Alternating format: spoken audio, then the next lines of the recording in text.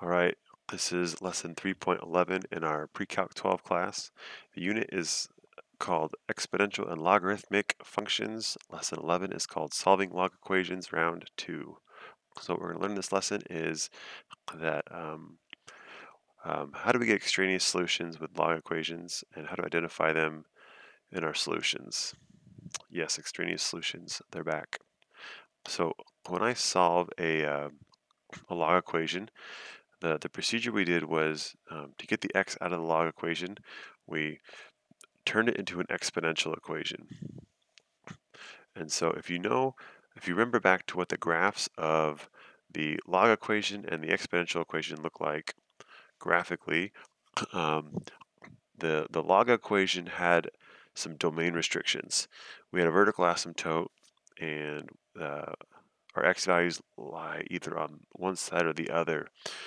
But the domain of an exponential function is all real numbers.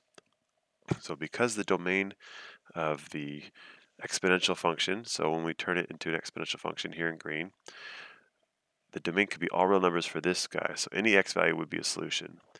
However, the domain is restricted for our original log function. We can't be taking a log of anything 0 or less than 0.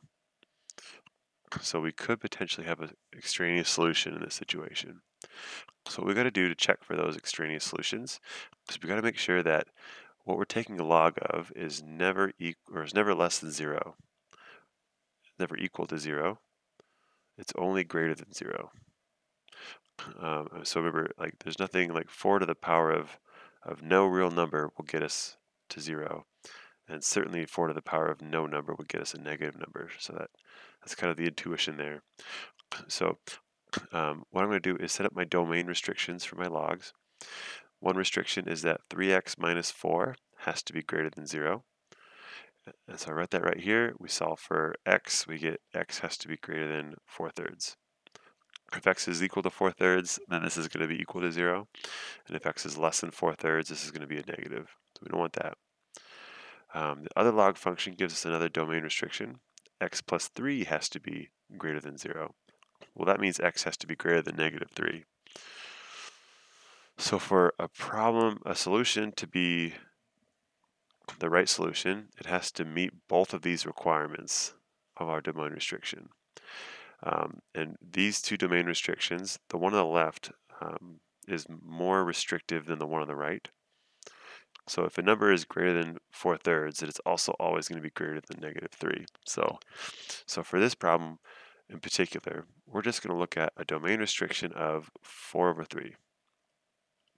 All right, so now let's look about how to get possible solutions. So we're going to take this thing. We have our product rule. Log base 4 of 3x minus 4 plus log base 4 of x plus 3 equals 2. We can combine these into one log by multiplying the 3x minus 4 times the x plus 3. And so we're going to have to do some algebra here. We can FOIL this out. Let's see, I like to use my box method here for foiling. 3x minus 4 times x plus 3 is going to be 3x squared plus 5x minus 12. So I'll make my log base 4 of that equals 2. And then we're going to write our log function with a single log as an exponential function. So 4 to the power of 2 is equal to this quadratic, which is 16 is equal to that quadratic. And if I subtract 16 from each side, so I can set this thing equal to 0, I'm going to get 0 equals 3x squared plus 5x minus 28. And so remember from our algebra, what we're doing is we're setting this thing equal to 0 so that we can factor this guy. If I can factor this quadratic, then I can find 2 zeros from that. So to factor this quadratic, I am going to go back to my box method. I know 3x squared and negative 28 are in the box. And I could do a little bit of puzzling to figure out that 4x plus 4 and 3x minus 7 are my factors. If you don't know box method, I recommend you learn it or ask me about it. Ask me about box method. Okay, cool. So when we factor this thing, we can see that for this binomial product to equal 0, either x plus 4 is equal to 0 or 3x minus 7 is equal to 0. And so that means that if x plus 4 equals 0, x would be negative 4. And if 3x minus 7 equals 0, x would be 7 over 3. Remember, that's add 7 over and then divide both sides by 3. Okay, so we have two potential answers. So now what we're going to do is we're going to double check our domain restriction. So x has to be greater than 4/3. Well, 7/3 is definitely greater than 4/3. So that one's going to be okay. But negative 4 is less than 4/3. So this solution is not in our domain for our original function. So we're going to omit it from our answer. It is an extraneous solution. Okay, here's another example. The solving for x is pretty routine. We're going to write this using quotient rule. The first log divided by the second. And then to get this out of the x out of the log function, we're going to write it as an exponential. 6 to the power of 1 equals 4x squared minus 7 over 4x plus 1. I'm going to multiply both sides by 4x plus 1, distribute the 6, and then I'm going to push everything over to the right side, set it equal to 0. I'm going to factor this quadratic using my box method. Not as hard as it looks, because of that 13 is prime. And we're going to get two solutions. So x could be negative 1 over 2, and x could be 13 over 2. So now if we look at our domain restrictions, 4x squared minus 7 has to be greater than 0, and 4x plus 1 has to be greater than 0. So in this case, we are going to have to consider both domain restrictions for each of our answers.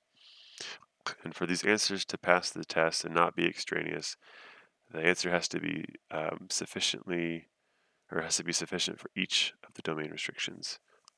Okay, so if 4x minus 7 is greater than 0, that means x squared has to be greater than 7 over 4. Now, all of the algebra machines out there, hold your horses. I know you want to square root both sides. But if we square root an x squared, that's going to change the domain of what this gives us. And we don't want to change the domain. We want to know the domain of the original function. So if I square root both of these sides, I'm going to get a new domain of a new function. I don't want that. So we're going to leave this as x squared has to be greater than 7/4. Okay, and so if our x plus 1 is greater than 0, that means x has to be greater than negative 1 over 4. Okay, so we could break this out a little bit, but that's not really the point of this lesson. So we're just going to leave this nice and simple. X squared is greater than 7/4, and x is greater than negative 1/4. Okay, so 13 over 2, if I square it, it's going to be 169 over 4. 169 is way bigger than 7. So like, thinking back to my grade 2 math, or my grade 2 teacher taught us that the alligator likes to eat the bigger number. So this alligator would be a fool to go for 7 over 169. Thank you, Mrs. McClellan, if you're listening.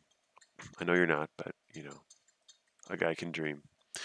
Anyways, yeah, so 13 over 2 fits this domain restriction, and it also is definitely greater than negative 1/4. So we accept 13 over 2. Negative 1 over 2, if I square it, it's 1 over 4, positive. And 1 over 4 is not greater than 7 over 4. This is a false statement. So 1 over 4 is less than 7 over 4. So that means it's not in the domain for this first log. So for that reason alone, we're going to omit negative 1 over 2. It also doesn't fall into the domain of the other answer because negative 1/4 is greater than negative 1/2. So we omit that for both domains. It doesn't work. All right, takeaway. So by rewriting a log function into an exponential function, we can create extraneous solutions because exponential functions domain is all real numbers, but log functions domain is less than that. So we do have to check for extraneous solutions. If we have a good understanding of domain, then it's really a much simpler process. If you didn't understand domain, then what you'd have to do is you'd have to go back and just plug in these numbers into your log function until you get something that doesn't make sense. And then you have to interpret that answer. That is more work. It does work, but it is more work. You'll be better off just knowing your domains.